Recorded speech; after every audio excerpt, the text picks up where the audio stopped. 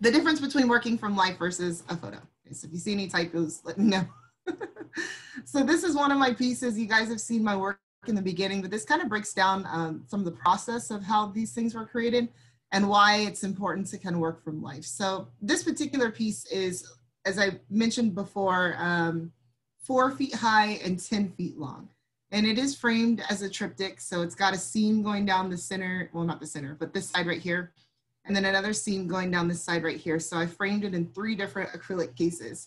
And those acrylic cases, think about a box that's put on top of the actual drawing. It sits about 3 inches away from the drawing.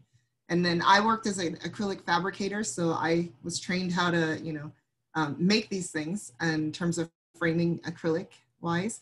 But there's a color difference that happens when you work from photograph versus from real life. And so for me personally, learning how to draw from the figure or learning how to draw from a still life, I was able to understand color theory.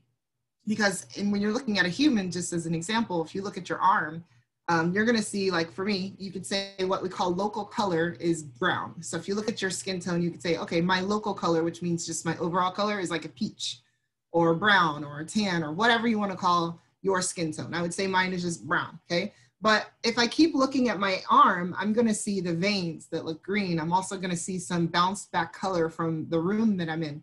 So I see purples, I see pinks, I see blues. So I can see that on my actual arm. What happens when you take a photo is the photo actually compresses everything together. Unless you have a really, really high def photo camera like you just saw with Alexa Mead, most of us don't have that technology. We just use our cell phones or, this is even with an SLR. And I take my photos on 3 different exposures so I can see shadow masses and light masses. But this is kind of the photo that I worked from to get this particular part of the drawing. And you can see all the color that went behind that. So if you were copying the photo exactly the way you see it, this skin tone here, you would just paint that or draw that, So for me, I had to make sure that I'm putting the pinks, the blues, the greens, the orange. You always want, when you draw skin tone, you always want to have a balance of saturated color, which means rich, vibrant color, like reds and all that, like colors that pop. But you also need neutralizing colors. So you need grays and dull colors like that to neutralize the saturation. So you can see how I'm putting this kind of grayish purple in here. So again, lots of color that goes in there. And then I even go so far as to add like rainbow colors, like literally next to each other. So my transition from my shadow mask to my light mask is done almost with a rainbow effect. It's not really there. Okay, so you learn that as you learn color theory and as you draw from a person, you learn that you can actually put a lot of complements together or use this kind of technique where you use a gradation of color to capture what you want to get in real life. Now, again, for me, I was taught when I took an oil painting class, just kind of going back to this piece, I took an oil painting class in college and the teacher was pretty insane. I didn't really understand her thought process. Nobody in the class did. And I've never seen her again. So I don't know if we got her fired or what, but I've never seen her again. But she taught us this method in terms of oil painting. It was a figure drawing class. And the thing she taught us was we had to buy white and like this kind of ultramarine blue acrylic paint. And before we could even paint the figure, we had to use white in all the light masses. And we had to use blue in all the shadow masses. And we just thought that was insane. It didn't even make sense to me. And again, as you learn things from me, sometimes what I say may not make sense to you. You may just be doing it, but you don't understand why you're doing it. At the time, I didn't understand why I was doing it. And so I went through the whole semester. We would do the white on the light mask, the blue on the shadow mask, and then let that dry, and then start the oil painting on top of that. Okay, so after that semester, years later, when I really got into pastel, I started to think about that teacher, and I was wondering, like, what was her thought process? Why was she having us do that? And when I was doing pastel, I kind of implemented that similar technique. And so what I did here is that I would put blue in all my shadow masses. So you can kind of see that towards the ear where it's really strong, also towards the chin where it's not developed yet. But I started putting this kind of ultramarine blue in the shadow mask. And then instead of putting white in the light mask, because with pastel, if you put white, then it's going to mix together, I just left the paper. And so I would put the skin tones on the light mask, and then in the shadow mask, put blue first, and then the skin tones. And I started thinking about it, and I just thought, this is genius. Like, this is years later, after I was done with that class. I just thought it was an amazing technique, because what she was doing was she was doing a grisaille. And a grisaille is a black and white painting, kind of like an underpainting, for you to then paint and glaze color on top. So if you look at the old masters like Caravaggio, Rembrandt, you're gonna see those paintings that look like they glow. It's like the light masses are super, super rich and strong, and the shadow masses, go back. And so you're having this glowing painting. And the way they did that was by painting white in the light mass, and they put a gray in the shadow mass, so that anything that was over the white would pop out, and anything that was over the gray would go back into shadow. So she did a similar thing just with white and blue, because if you think about what you put in shadow masses, you use cool colors. And so then it clicked, and I was like, I'm gonna use that in my pastels. And so that's what you're seeing here, is that blue shadow mass with nothing in the light mass, and that's causing my pastels to pop off the page. So when I teach pastel for my classes, I teach them the same method of putting that blue in the shadow mass and then nothing in the light mass. But kind of the same thing what my teacher taught me before that I did not understand. So there's two morals of that story. Sometimes you'll learn something that you don't know why you're doing it, and then like years later, it's like genius to you, and you pick it up. And then the other thing is that, you'll have to put additional colors into a photo that are not really there. You have to kind of see beyond the photograph, okay? Here's another one. This is a painting of my husband. It's called Trinity. It started off as a graphite drawing. So it initially was going to be all pencil, and I have photos of it with it being all pencil. And later on, I decided I want this to be a watercolor. And so on top of all the graphite, I painted watercolor. And like I mentioned before, for all these things I'm showing you, I have the progress steps of each one. So if you ever want to see it, I can show you that too. But I had a real big problem with distortion. Okay, so let me show you what I did. This is the photo reference. So this is my husband in the bathroom at the time. And I just put a full, like one of those tables behind him to block out all the spots of my shower curtain.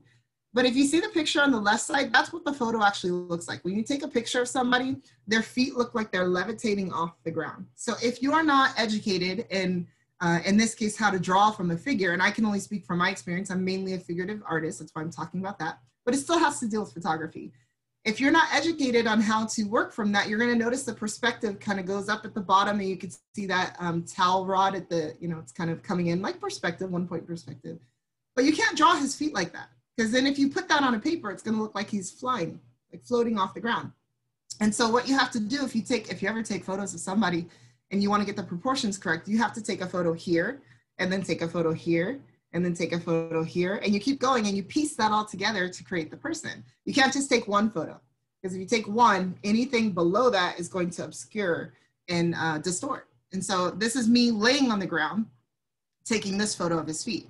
So the problem I had with this one is I took the image from the left, but I took the feet from the right, and then I ended up with this. So when I look back at this, even though the painting to me is really nice, I don't like to show this piece. This is one of my unsuccessful ones in my mind, only because his legs look too short. My husband's 6'4", and when I look at this, I feel like he's very stumpy. And it's because I combined two images together. I combined the one on this side, which makes his feet look longer, with the one on the right side, which makes his legs look shorter by flattening out his feet. So that's a learning lesson for me. So I'll never do that again. Try to use one image and then use the other image. You have to kind of plan that ahead of time, but that's what the photo does to you. And if you're not planning for it ahead of time, you fall into what I fell into. So a lot of people, when they see it, they're like, oh, that's a really good painting. I see my mistakes, just like you see your own mistakes. And sometimes you get hung up on that. So this one is somewhere in my garage. I don't really like to show it. I've shown it a couple times, but I don't even want to sell it. It's just, I don't like to show it. And it's because I see the flaw in it. And it's really weird because it's a gorgeous painting, but I can't get past the legs. Okay. So that's just my thing, right? Here's another thing, tilting verticals. So if you take pictures of your still life, like if I say you work from life and you're like, I'm just gonna take a photo and I'll work from a photo, she'll never know. Yes, I will, I'll totally see it, okay? You see what am I trying to say? The distortion of that those pencil sharpener and then that little bottle, they look like they're leaning. You can actually see the edge of the paper and you can see that white item kind of at an angle. Now this one's not that bad, but sometimes when you take photos, you'll see it like really angling down, especially when you take a photo looking down on it, it'll turn into something like 3-point perspective where it looks like it's literally narrowing down. So you got to be careful with that also. Okay, so in terms of your verticals angling in. It shows more if you take a picture of like a landscape and you have trees or a hallway of beams like this going down a hall. Those beams will start to like curve inwards as they get closer towards the center. So you want to be careful with that too. Here's another one. Some people have asked me, what's the largest piece you've ever done? Well, besides a mural, This is the largest painting I've ever done. So it's 6 feet high, and this, sorry, 5 feet high. And then from here to here is 6 feet. And then from here to here is 6 feet. So 12 feet long. But it's funny because in this painting, the only thing I like is one part of the painting. And that's this part over here with her hand. If I could cut this painting up into bits and pieces, I would just take this part right here. That's the only part I like about this painting. Why? I don't know. We all do things and we all have our pet peeves, you know. An interesting thing about this piece also, this was our entire graduating master's class. So everyone I graduated and we got our MFA together. This was the first graduating class at Laguna College of Art and Design when they introduced the master's program. And I'm back here. And so these are all my friends that I went to school with. And the painting itself is called Blueprints. And so you can see that she's got this blueprint here. So I'm gonna go to the next photo. This is what she was actually doing. So she was actually holding this book, and this is what I painted. But what happens with a photo is that you get overexposure. And sometimes no matter what you do, you can't get the lighting right because of the sun, it's just too strong or it's bouncing off of something. So if you look at her hand, it's very hard to see, you know, the structure in her hand. It's very hard to get the book down, but you can see how I had to fix that exposure problem in my painting over here. And you can also see the colors in her arm, you know, so that's another thing. It's not mentioned in terms of this slide, but you can see how her arm here looks very, I don't know, brownish, like a light brownish kind of tannish right here with some blue in it. But look at all the colors that are put into here. You got blue, you got brown, you got green, you got yellow, and then over here you see some more. There's pinks over here. So lots of colors add into that as well, okay? Here's another one called The Messenger. And this is my friend Allison. So we went to school together as well. And I had seen her one day with this beanie on her head. And I said, I need to paint you. She also has a lot of tattoos. And every time I see her, she has more tattoos. And so she's like my muse. And so I said, I need to paint you with that beanie. So I just said, come to this location and wear that beanie. And so we met in LA and that hummingbird was not there. Okay, so the hummingbird never existed. I wanted to put a hummingbird in there because it has to deal with the theme of this. In terms of messenger, if you look up the symbolism of a hummingbird, they're considered messengers. But just having that chain, something being freed or captured, depending on how you look at it. But like I said, the hummingbird was never there. So there's the photo of her on the right side. And there's my reference for the hummingbird. I used about 3 different hummingbirds to get this image. But using your imagination is huge, you know? So you can see also the hummingbird was repeated in the one with my husband. There were 3 hummingbirds, so the Trinity was there as well. So I use a lot of symbolism. I don't tell people about it, but if you catch it, you catch it. If you know, it's not, you know, whatever. But to get the hummingbird there, you also need to cast shadows. You got to use your imagination. And if you just take a photo for its literal reference, you lose a lot of information there. You know, you may want to add something into that photo that's not there. Well, how do you do it? So what I did is I found like 5 images of hummingbirds because I didn't want to copy any one hummingbird, put them kind of all together, change some things. And then I needed to cast shadows. So I figured, hey, my light's coming from the right side. So all I did is I took a piece of paper and I cut out the silhouette of a hummingbird. So this will teach you guys something too, if you ever need to add something. And then what I did is imagine like a cutout of that hummingbird. So it's just a piece of paper cut out in the shape of a hummingbird. I took my phone and I put a light on that paper and cast that shadow against the wall. And so I used that shadow mask that was on the wall to then create this hummingbird that never existed there. So just using your imagination.